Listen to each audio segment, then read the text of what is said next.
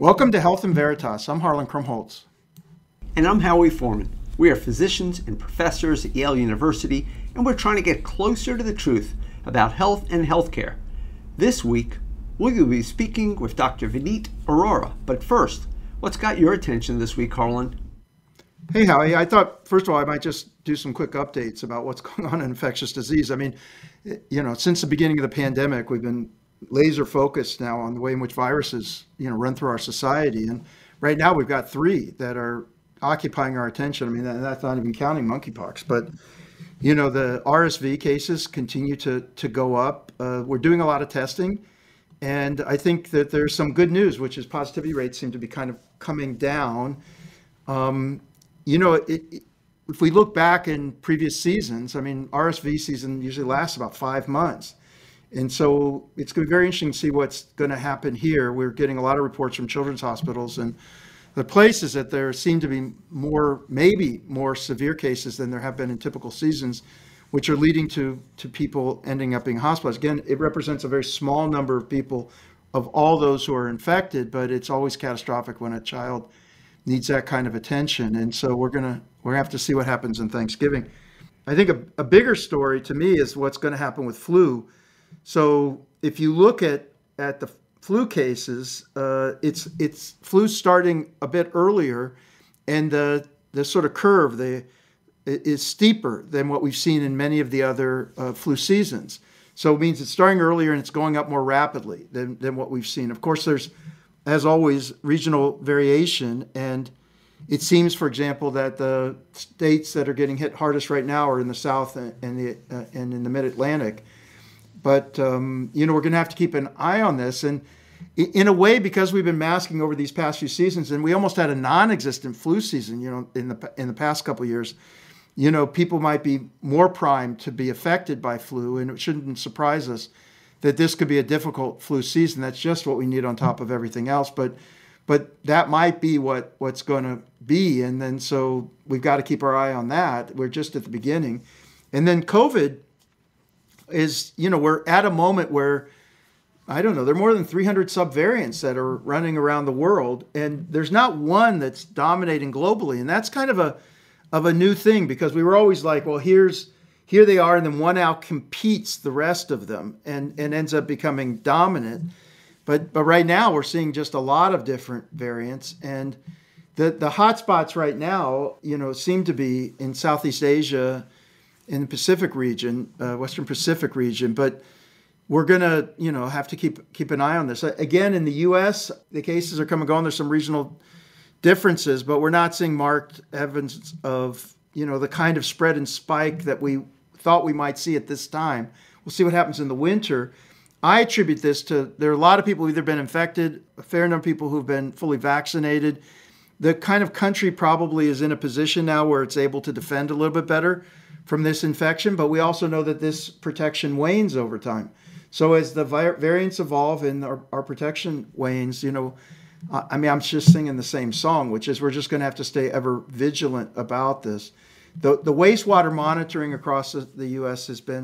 shows that a relatively flat right now. So I think it's saying that we're keeping this at bay, but if I just want to respond to that, the one thing I'll say anecdotally, because I'm in the ER just enough to be able to know what's going on in the ER with the respiratory illnesses, and it is not at a level that surprises me at all. In fact, I see almost no cases of sort of COVID lung or bad pneumonias associated with influenza, or even, quite frankly, RSV cases that are surprising me. So from an acuity point of view, the numbers may be very high, but from an acuity standpoint, it's not that different than previous outbreaks that we've seen. And when it comes to COVID, it's substantially lower. The acquired immunity that we have either through vaccination or prior infection is preventing really bad pulmonary cases. That doesn't mean it's preventing other systemic problems. Or long COVID. But yeah, I think for the moment, we're still representing a bit of a hiatus. Dr. Vineet Arora is the Herbert T. Abelson Professor of Medicine and Dean for Medical Education at the University of Chicago Pritzker School of Medicine. She specializes in improving the quality of medical education, focusing her work on a learning environment for medical trainees. She is a scholarly expert on patient handoffs and hospital medicine, which she continues to practice. She uses social media exceptionally well, both for her academic teaching prowess as well as for the broader goal of improving the public's health. Dr. Arora has won awards from the Society of Hospital Medicine, the Society of General Internal Medicine, and more. She has been recognized as a master educator at the University of Chicago and is an elected member of the National Academy of Medicine. She received a BA from Hopkins, an MD from Washington University in St. Louis, completed her internal medicine residency and fellowship at the University of Chicago, and earned a master's degree from the Harris School of Public Policy at the University of Chicago. So first of all, Dean Arora, welcome to the Health in Veritas podcast. You are a multi-talented physician, scholar, educator, and so I struggled for where we would start. But your academic work around advocacy and misinformation have stood out, particularly during the pandemic. In May of this year, you followed that up with a perspective piece with colleagues in the New England Journal of Medicine, urging that we do more to prepare healthcare professionals to push back at healthcare misinformation, as well as other measures to support them in that effort. So with the recent takeover of Twitter by Elon Musk, are you more or are you less concerned? What can we do? What recommendations can you give our listeners? Thank you so much for having me here. It's lovely to be here with you, Howie and Harlan, and it feels like being with old friends. And so let's go to Twitter. Let's dive right in. And so, Elon Musk, or sometimes Elephant Tusk, as I've seen him being called on Twitter, and to keep anonymity, I would say certainly I'm very concerned about the future of Twitter. I kind of use social media and a lot of different platforms. And so Twitter was my gateway drug, as I like to say, and that was kind of how I got involved. I had a Twitter account before I had LinkedIn, before even I had Facebook, which was unique for my generation. That was really the platform that drew me in. And I've been on it for a long time. I was one of the earliest people on the medical education hashtag, and still remember those early days on Twitter. And I am very sad. I was just recently at the Association of American Medical Colleges meetings with other deans from medical schools and leaders in medical education. And top of mind was, what are we going to do? Because we've built a community, and everyone expressed their sadness. And I think they expressed their sadness because the value of social media is in the community, and the recent initiatives by Elon Musk have really, decimated the community. We're losing followers, and then the announcements are being made about the verification process being, up for sale, and then most recently with the parody accounts, even in Elon Musk's name, highlighting the vulnerabilities of that platform, and just even the Eli Lilly with the free insulin. Like this is most people don't have the time or the savviness to be like, let me go dissect what's true and what's false. And so literally having an announcement like that, we know that false information spreads like wildfire. It spreads like wildfire in the resident workroom. It spreads like wildfire on Twitter. And unless we've got the staff, the human element to adjudicate those things, which I know a lot of staff have been let go at Twitter, we're going to see that platform fall apart. And that's what some people are speculating it's just a matter of weeks. And so, I'm still there and I'm watching, but I've diversified my own personal use. I've started Mastodon. I've been on LinkedIn.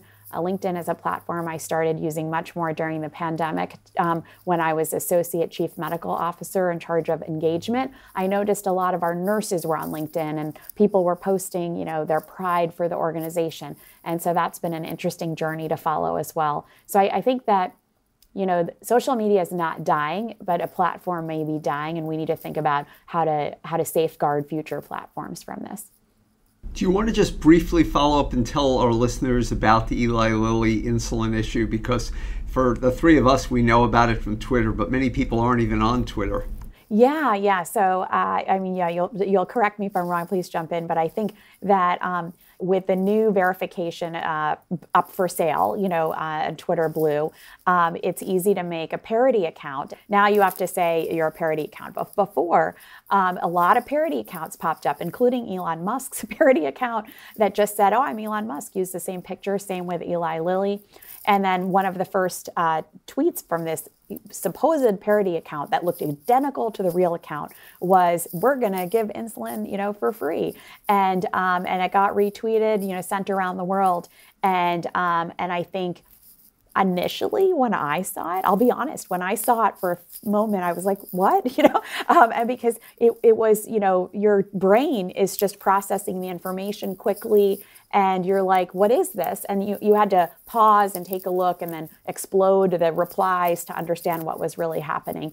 And that's an example of health misinformation that affects millions of people, who are on insulin. But it also, is like right in the, week, maybe even the days, like right before the midterm election. And we know that misinformation and disinformation isn't just a problem in healthcare. It's a problem for governments. It's a problem that's, really underlying democracies and countries. And so it's like we had a piece in Stat when the New England Journal article came out that you mentioned. We had a piece in Stat, a companion piece that talked about the bot holiday, which was when, Ukraine was invaded by Russia. What a lot of us noticed that we were on Twitter kind of like promoting vaccination was that the bots who were initially accounts that were attacking us for promoting vaccination went quiet. It was like the eye of Sauron for any Lord of the Rings fans out there, was diverted away to Ukraine. And then all of a sudden, people have actually done studies to show that the same accounts that really, promote Russia and agree with Russia also disagree with vaccination, 80% overlap. And so clearly there is this manufactured war out there, that on social media. And so that's why it's important that, that healthcare workers are aware and engage. I wonder, just as a quick follow-up to the other thing you said you're considering using Mastodon. Do you want to just say comment about that, and what do you think if people flee Twitter? Well, what are is there an option to be able to reconstitute the community? Yeah, so so as an early adopter of Twitter, I will say that I kind of had been telling people that I was moving away from Twitter. Even though I love Twitter and I've given talks about Twitter, I actually started telling people earlier this year, I'm moving over to LinkedIn and started doing more on LinkedIn because the vitriol on Twitter was so extreme. And, I found it to be like, like we're all burned out. And then like, who wants to try to promote vaccination or, public health measures, or even just talk about diversity, equity, and inclusion, like things that we value in medical education, and then be quote tweeted and, have right-wing folks that are, after you for valuing certain things. And so I felt that civil discourse had died on Twitter. And so, I had been sort of moderating my use. And when the opportunity I learned to join Mastodon came up, I was like, oh gosh, I don't know if I can learn another platform. And there's a guy I follow on Twitter named Nick Mark, who's Dr. Nick, and he had posted that he created a med Mastodon server. And I heard that Mastodon was sort of this federated universe of like planets, if you will, and you have to choose what planet you're going to be on. And I thought, okay, maybe I'm not ready to join the big Mastodon, but I can, follow my friends over to the med Mastodon and learn. And I went over there and I just announced I'm going over, and I actually was really surprised. I saw a lot of people I know. I saw a lot of people who followed me. And then at the conference that I was at, a lot of people were like, where are you going? Did you join Mastodon? And so that it's getting a lot of buzz, a lot of pickup.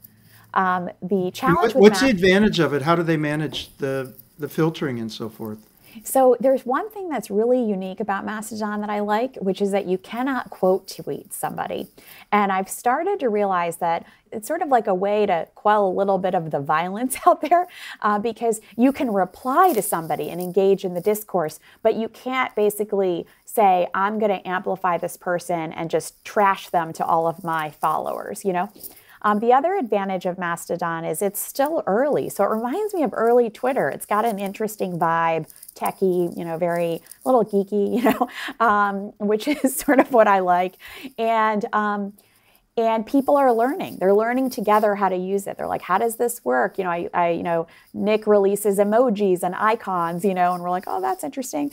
And there's a way to link your Twitter account to your Mastodon account so that for folks like me, early Twitter in 2009, I had a lot more time than I have now. I don't have a lot of time right now. So for me, it has to fit into my workday. And so when I was at the conference, when I would post to Twitter, I would auto post to Mastodon. I was getting more robust interest and replies on Mastodon than on Twitter, like better answers and questions.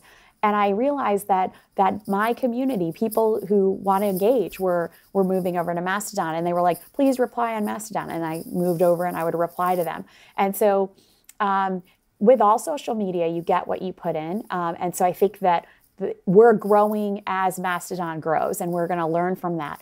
The interesting thing about it is it's not owned by, it has one owner, but these universes are like these, it's like being in a Facebook group with a moderator. The moderator has a lot of influence, and so trust in the moderator. And this guy, Nick, he created this like medical education, kind of shorthand ICU pearls during the pandemic that got a lot of traction. And so that's one of the reasons I started following him, sort of being a trusted person to be like, okay, if you're redeployed to the ICU, here's this ICU pearls that you can follow along. And so I felt he has a good heart. His mission's in the right place. And that was what drew me to being like, okay, I have a trusted person who I think would do a good job moderating all of this on Mastodon. But I don't know where we're going to end up. So, I don't know. Have you guys switched to Mastodon? No, but after hearing you, I think it might be worth I have an account there, but I have an account, but I know, I follow you. I've used...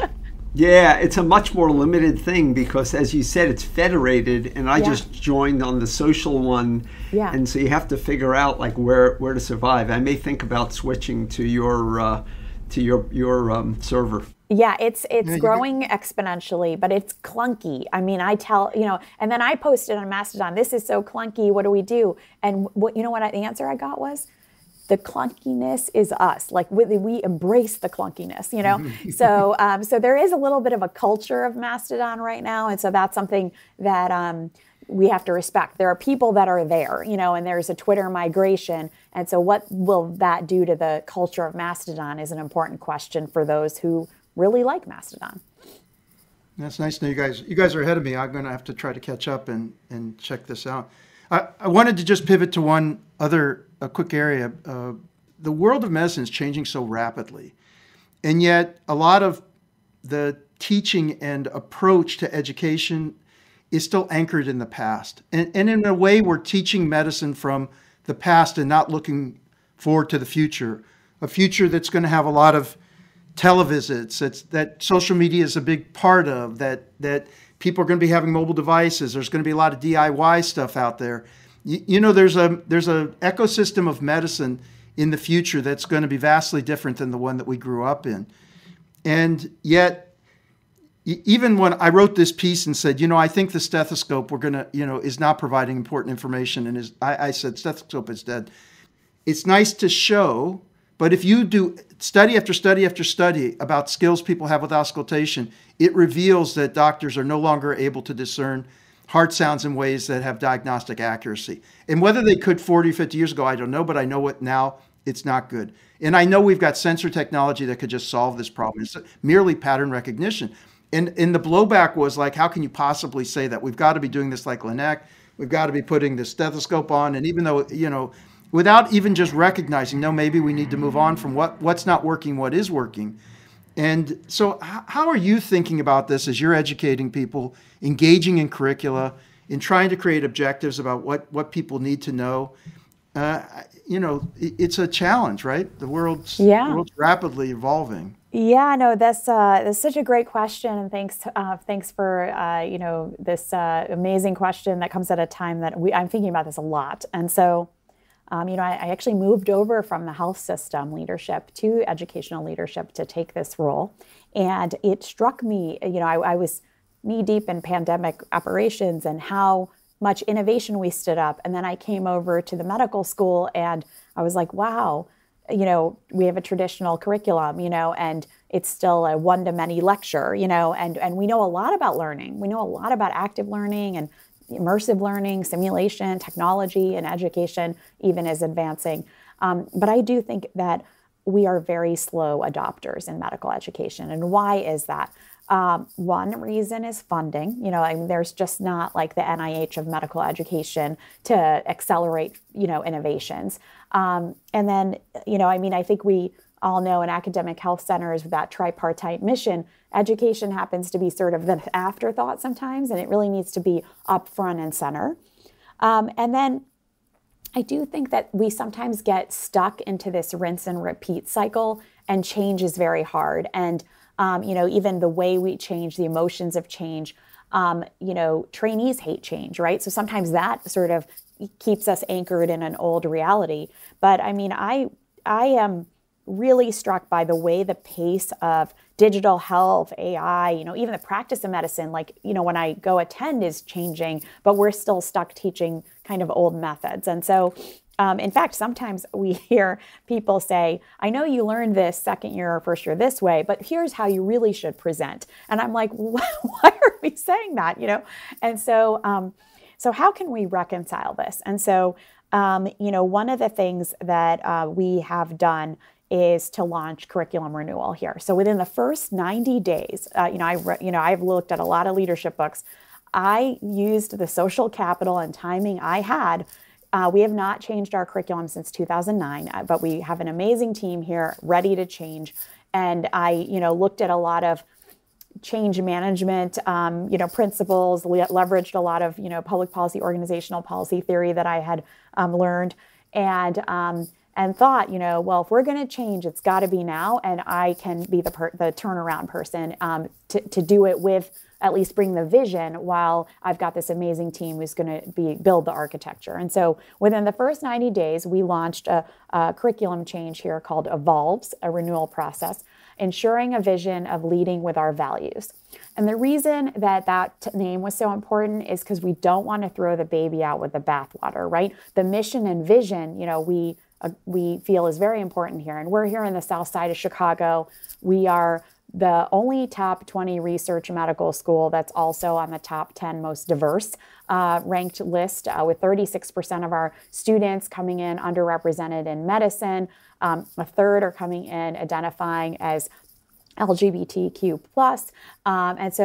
And we have doubled the number of students from low income households. So we have really tried to live and breathe diversity, equity, and inclusion. And a lot of this work predates my arrival. I'm inheriting this work from amazing leaders.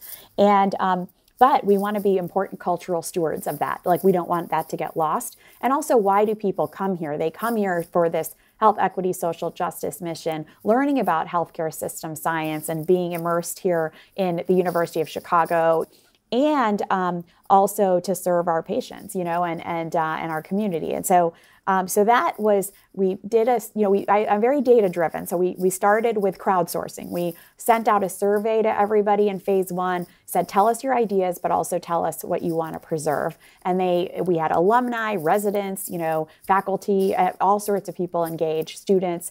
And it allowed people to feel that the change was coming and they could contribute to the change.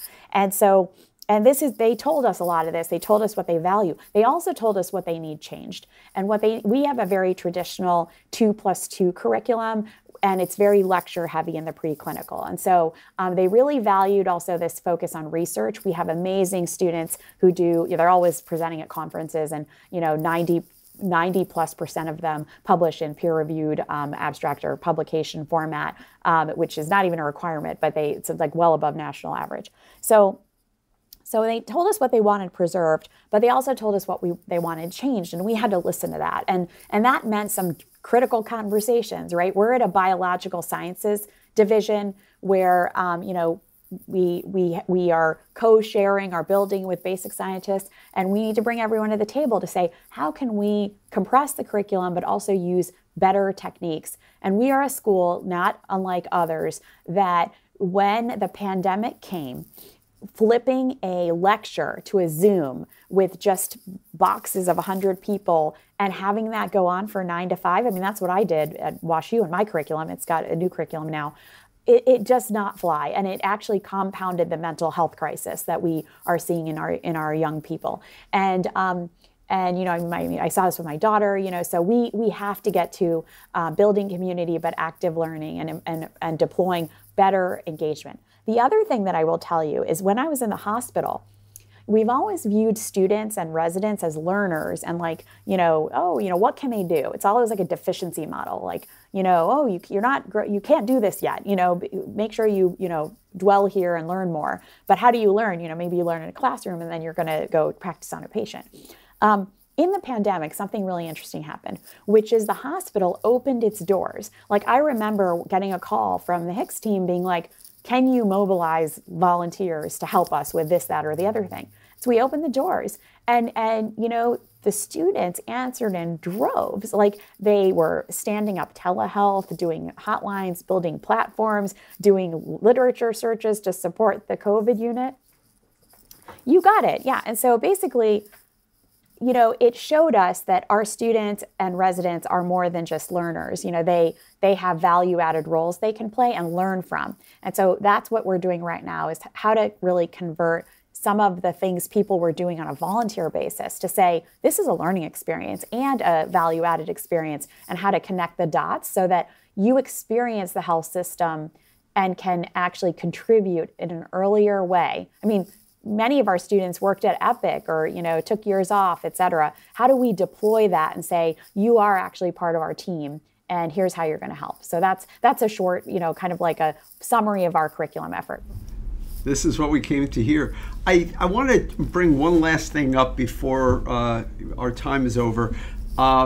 You introduced me to CO2 monitors, and Harlan and I talked offline about that. Yeah. But more importantly is there's an article in the New York Times this week that says as the pandemic drags on, some people can't let go or something like that. And it's true. There are people who are absolutely still living in fear, and then there are other people who just ignore the pandemic. You're smack dab in the middle, using an evidence basis to make decisions about your life, about your career, about your children's lives, your husband, your family, and so on.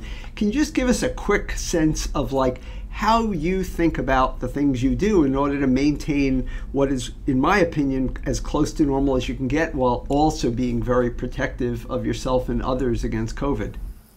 Yeah, no, that's an interesting question. I've definitely evolved my thinking, but I also have to think about people I protect. And so when I get close to traveling to see my family who are at risk, or visiting other at-risk relatives, I am much more aggressive about things like masking and testing.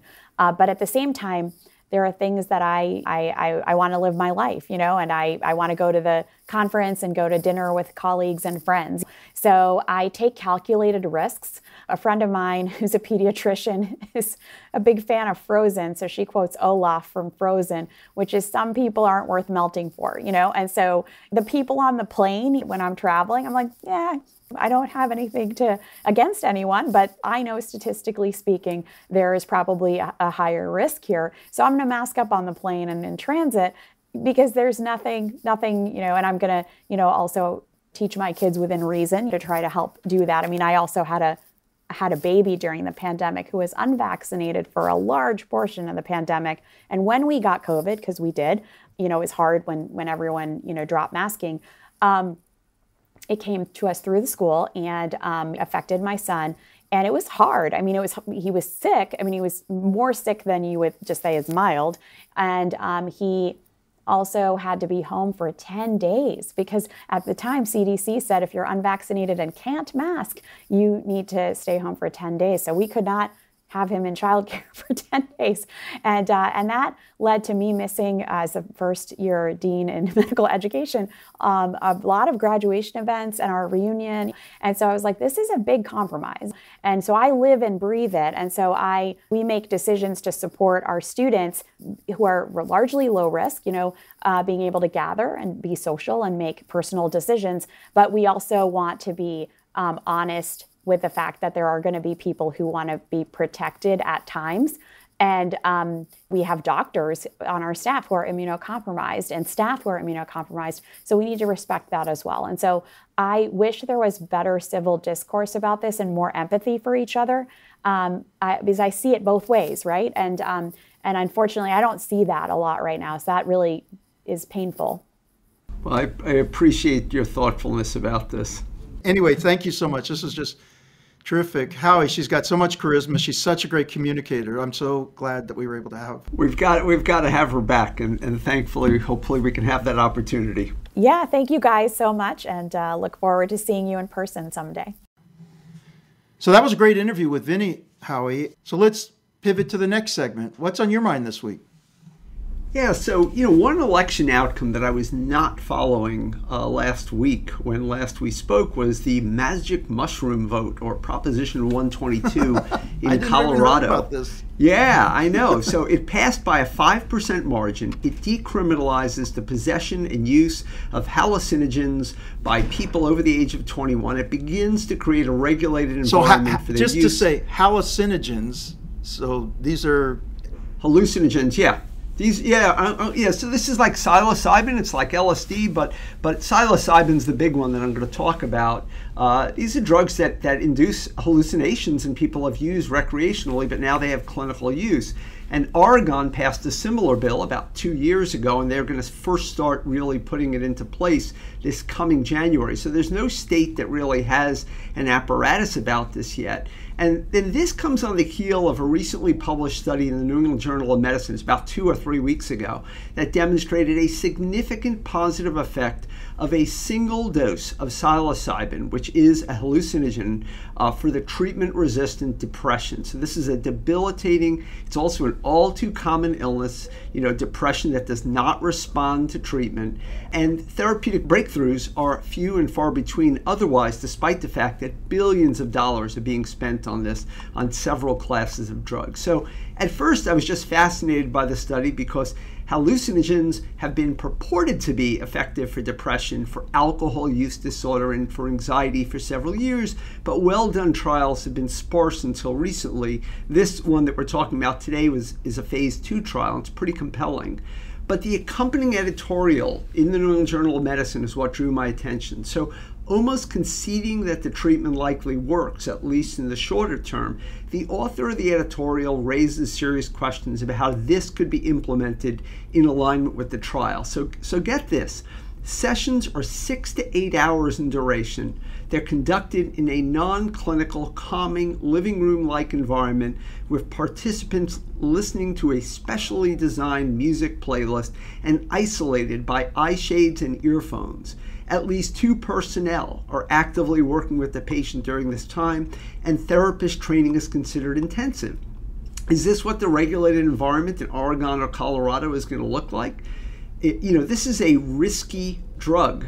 Side effects were not insubstantial, by the way. They include nausea, vomiting, severe headache, but also suicidal ideation, self-harm, major depression exacerbation. And there are going to be more trials to go before this treatment could really be mainstream clinically.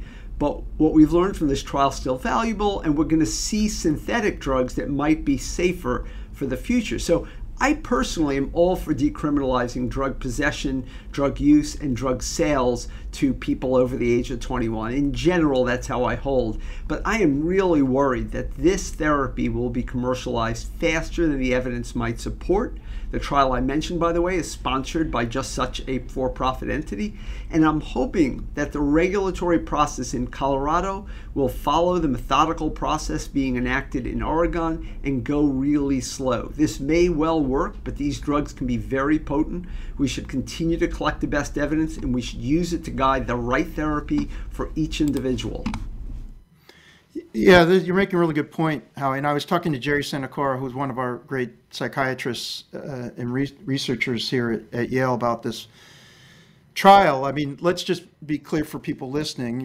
It is a phase 2 double-blind trial, an early one. Only 79 people, and there really was no control. They tested a 25 milligram group, a 10 milligram group, and a 1 milligram group. So they took everyone through all of this, and they really were trying to see whether or not there was a difference in the dosing. And what they saw was that the 25 milligram, but not the 10 milligram, reduced depression scores more than the 1 milligram dose. So again, this wasn't a large scale trial. And as Howie has described, you could wonder whether or not some of the effect, in the context of all of this,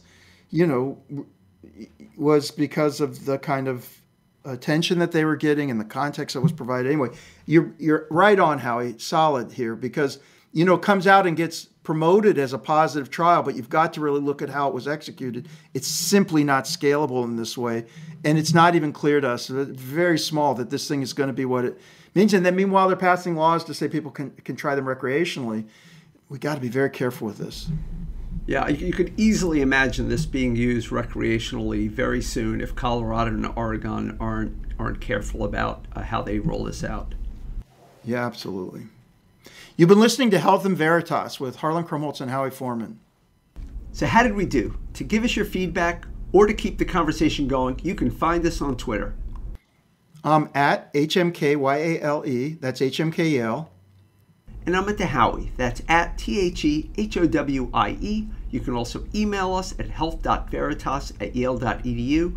Aside from Twitter and our podcast, I'm fortunate to be the faculty director of the healthcare track and founder of the MBA for Executives program at the Yale School of Management. Feel free to reach out via email for more information on our innovative programs, or you can check out our website at som.yale.edu/EMBA. Health in Veritas is produced with the Yale School of Management. Thanks to our researcher, Jenny Tan, and to our producer, Miranda Schaefer. They are amazing. Talk to you soon, Howie. Thanks very much, Harlan. Talk to you soon.